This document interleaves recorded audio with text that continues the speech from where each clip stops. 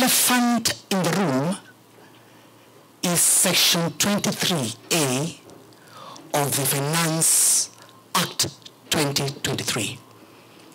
And that act says clearly that every person must raise an e-Teams invoice when they are doing their sales. I have had many conversations, oh, you member of parliament, you pass this thing, you do not know. To be very honest, it's a very, very simple and innocent statement in the Finance Act. Every person must raise an invoice through e-Teams system. It is taking us the system. But the implication when it comes to application on the ground, that's where Kizungu Mukuti iko. And I would like to say this. Today we are here because of avocados. Tomorrow we'll be here because of rice. The other day we'll be here because of sugar. But I think we have one silver bullet. And the silver bullet is, there is nowhere in the world where agriculture, especially primary agriculture, is subjected to taxation. In fact, most countries, what they do is to subsidize their agriculture as opposed to taxing them. And therefore, we need to raise this occasion, and I think there is an error, because in law we normally say there is, in every rule, there must be an exception. Section 23 is an omnibus. Ni ile mtego ya panya. Inashika waliweko na wasio kuweko. And my proposal, and I put it before Parliament, is that Section 23 need to be amended with an exception that every person must raise an invoice through e-Teams system except the players in primary agriculture. When you do a validation, then you can raise your e-Teams invoices. When you do the export, you can do the e-Teams invoices. But everybody, and I'm not talking about the avocados, I'm talking about everybody.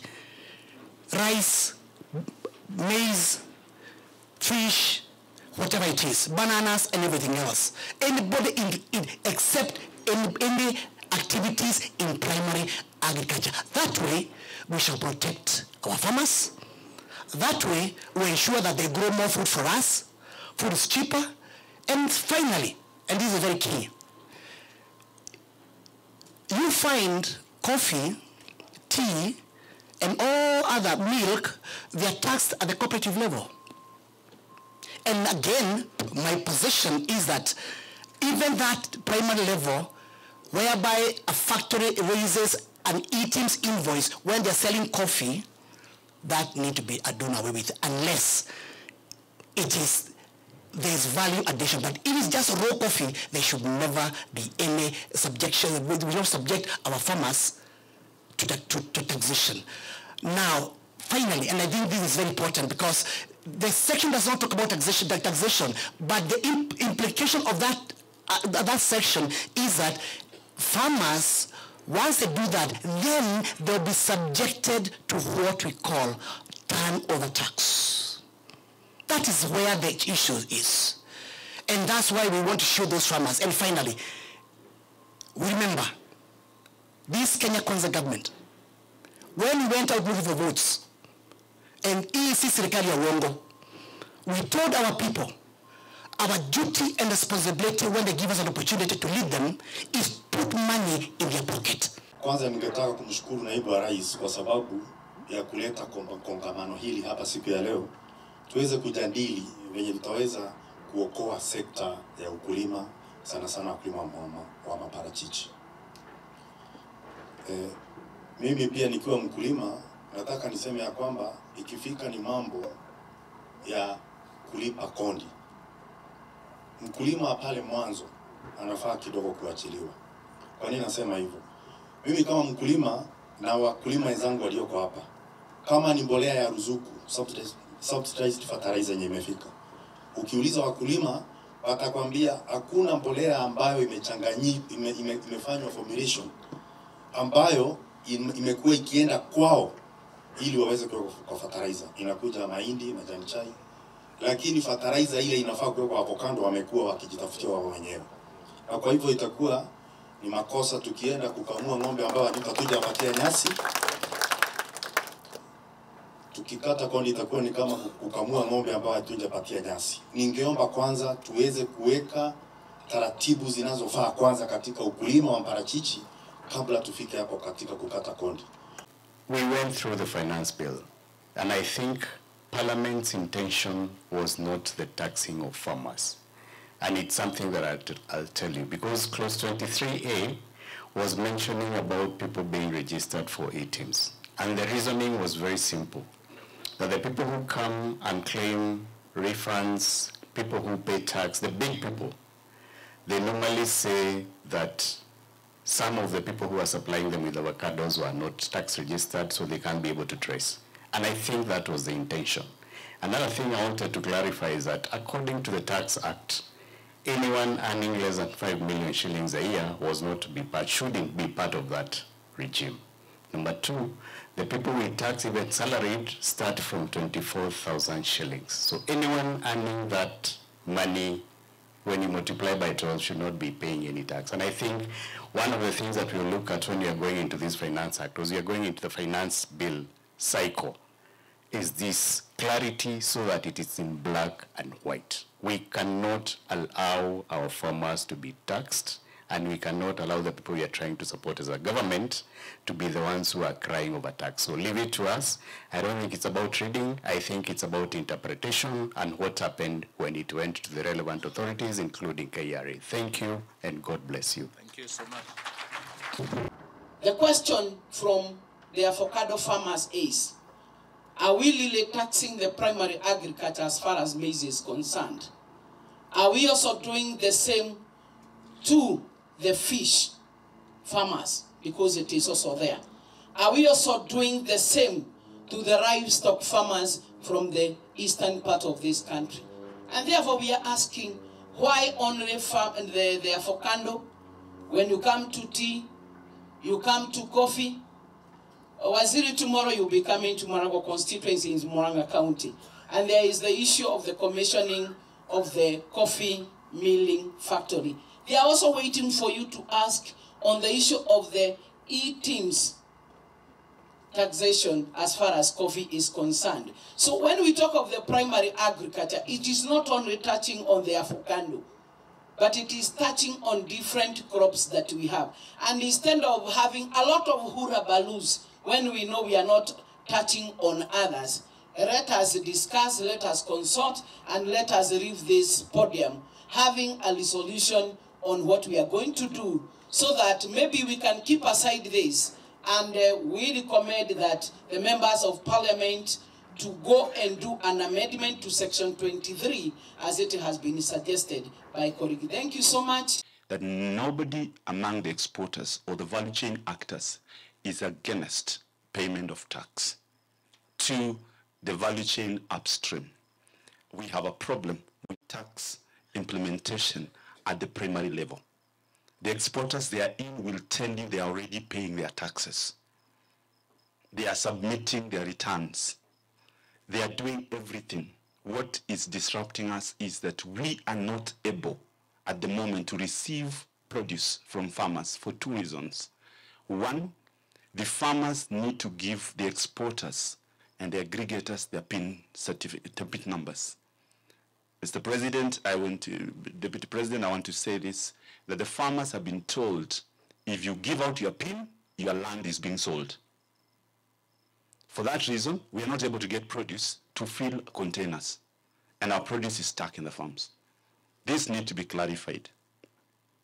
Number two, we deliberately reached out to some of the farmers, and one of them is Faith and Wamboi from Kinyuri and Odaya, from your backyard, so that they are able to explain to you, perhaps in a mother tongue, in a language you can understand, that this business is getting frustrated by virtue of the implementation of the Finance Act, particularly number 23, clause 23A, we are requesting this way, that we put on hold, suspend the implementation of that specific clause, praying that the members of parliament here present make true their request of amending that legal provision based on the legal provision through the parliament framework.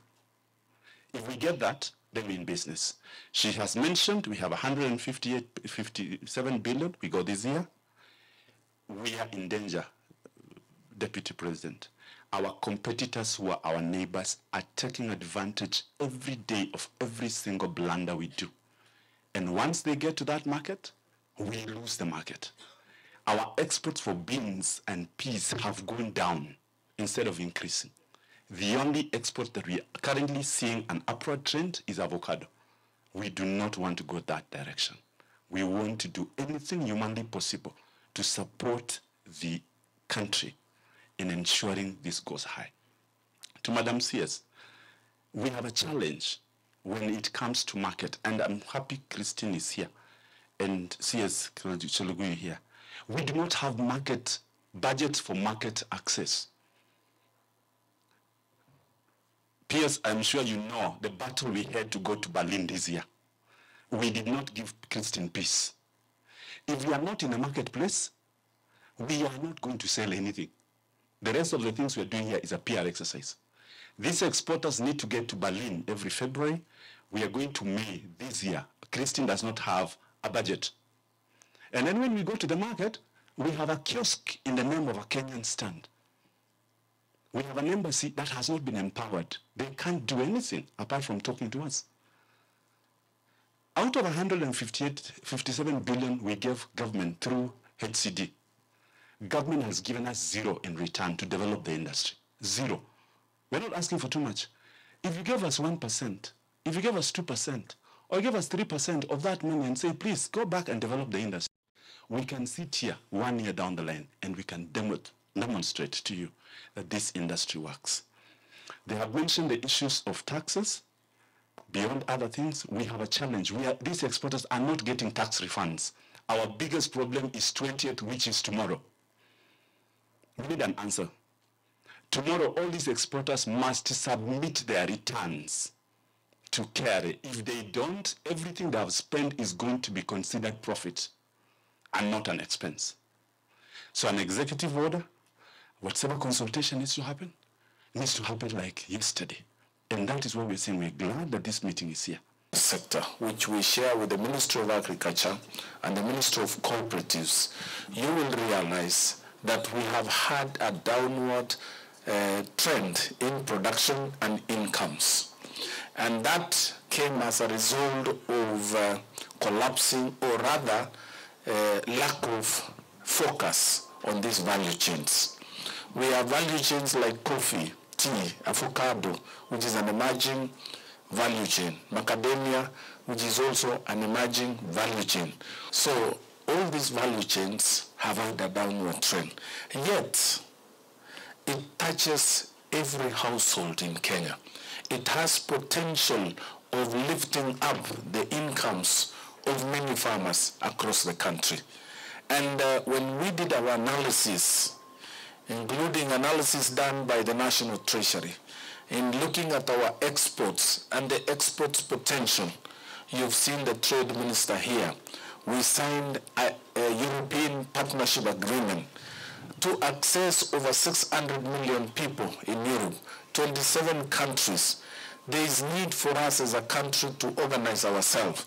There is need for us to organize ourselves in terms of production and post-harvest management all the way to the farmer. And it's the reason why we have called you as stakeholders to meet today, so that we can look at this issue as a country.